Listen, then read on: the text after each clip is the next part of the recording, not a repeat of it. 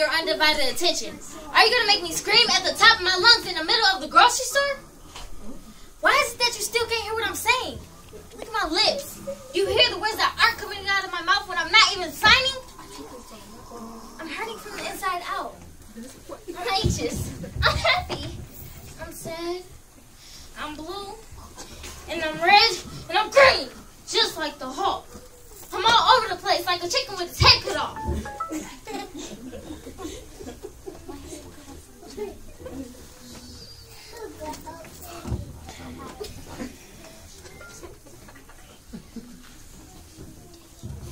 10 years just went by. Yes, we do grow up so fast, right before your eyes. And now I finally understand that you were always listening to me. I just didn't take the time to hear you. So thanks for the wisdom. As I still stand here in the middle of the grocery store asking children, do you hear me? While their fingers cover their ears.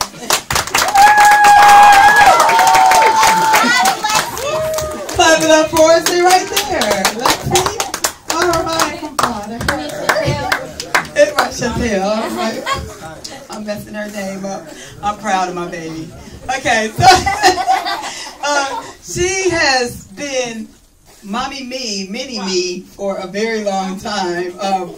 She is like the only girl in the family, and she bosses everybody around. But I guess she earns it, honestly.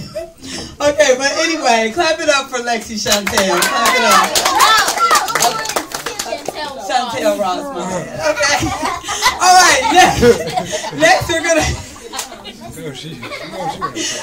we're gonna have a quick piece by Frederick.